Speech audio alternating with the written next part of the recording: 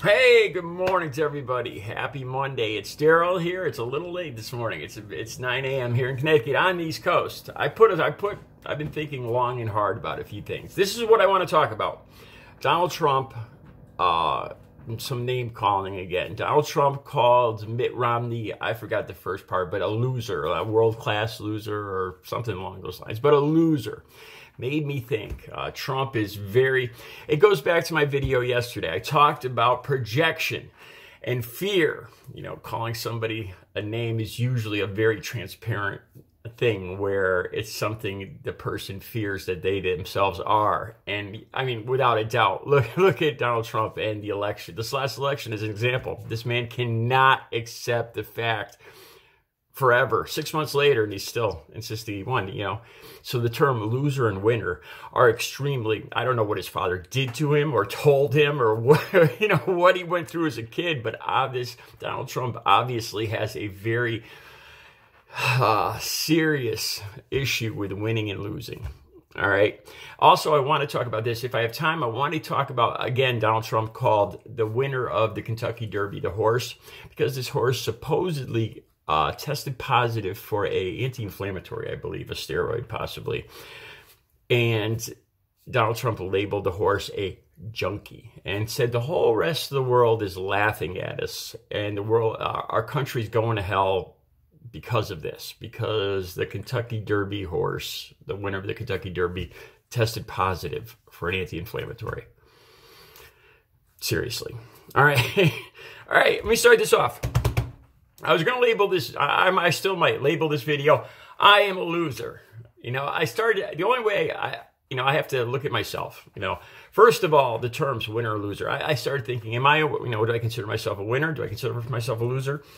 And honestly, I was going to label this video, I am a loser. Let me just break it down and say this. Both those words are kind of pointless to me. They're kind of meaningless. They're irrelevant to me. I mean, as long as I'm breathing and I'm above ground and I'm still alive, the battle, the game, the effort isn't over.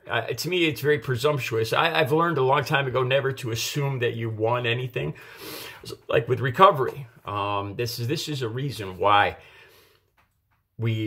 I learned not to ever be too cocky and say, claim that I won. I won the battle of addiction or whatever, because then you start softening the edges and maybe say New Year's comes around and I'm in a room with some pretty ladies and one of them pulls out some party favors. And that's the moment when, well, I won my battle with addiction. So, there's no problem with me indulging a little bit because I won, I can handle it. That's when you lose. That is when you lose. In the words of Steven Tyler, you have to lose to know how to win. Dream on. You have to lose to know how to win. I'm not a good singer. I am a loser when it comes to singing. All right, but seriously, this is one of the things that makes me really believe that the differences between Trump supporters, the people that support Donald Trump still to this day, and people like me and maybe a lot of you guys and the rest of us, it's a lot deeper than political. Like when I talked about yesterday about name calling. And with this subject right here, I think there's a big difference in the way we view life and the way we view a lot of things. I think it's uncovered a big difference in people, and it's not just political. Losing. I would be more, if I had to call it, say, am I a winner or a loser? I would be more likely to call myself a loser, because when you lose, you come away with something. You come away with a lesson. Like I talked about in another video, when I lost a lot of fights, and it makes you better at it. When you're in a debate, if you lose a debate, you learn. You come away with something. When you win, it's a boost to your ego, which a lot of the time really isn't a good thing. All right, so looking at my life, I spent 20 years of my life, I wasted it in addiction. So am I a loser? But then I've had 14 years of recovery where I have accomplished things that I could never believe I could have accomplished. I started painting. I actually sold 3 paintings this weekend, a set of 3 black and white abstracts. I delivered them myself to the northwest corner of Connecticut yesterday. And it's like giving away my kids. But anyway, you know, I became a successful painter. I got monetized here on YouTube. I lost 90 pounds. I got into fantastic shape, you know, so what I can see, you know, to me, it's pointless. It's irrelevant, you know, labeling somebody a winner or calling myself a winner or a loser. This is what I can tell you guys. I can tell you guys that I am truly happy. I am truly grateful. And I don't mean just today. I think this is common with people that have had cancer, people that have gotten in car accidents, near-death experiences, addiction, people that have lived the bad side of life, the people that have almost had life slip away from them. A lot of times you get a lot more relevance. You know, your priorities change. You know, I heard this quote, whoever has the most toys wins. Did you ever hear that? You know, the people that always like usually a lot of times Trump supporters will have, you know, boats and cars, and somebody like Donald Trump, to them, that's winning. You know, but when you're on your deathbed and you got 5 minutes left of this world, how important are those cars sitting in a driveway somewhere? Or how important is that boat sitting in the lake somewhere? Or the money in the bank? I think this way of thinking with me personally goes all the way back to my whole life, even before addiction. My high school yearbook, the quote I put in there was, it was a Pink Floyd quote. All you touch and all you see is all your life will ever be. Experiences. To me, one of the most important things right now is being present with my loved ones, with my relatives every day. You know, as I get older, at 55, you know, how many more years do I have left? 10, 20, 30 years. So what is important to me? Seeing as much as I can, feeling as much as I can. Money is part of that, I suppose. It's a means to get that. But boats and cars and like Donald Trump and admirers, to me, that's irrelevant. So maybe I'm a loser. You know, I don't know. I think if Donald Trump actually met me, the person, I'm sure I'd be a loser in his book if he ever saw my videos, because of course he'd have to say that.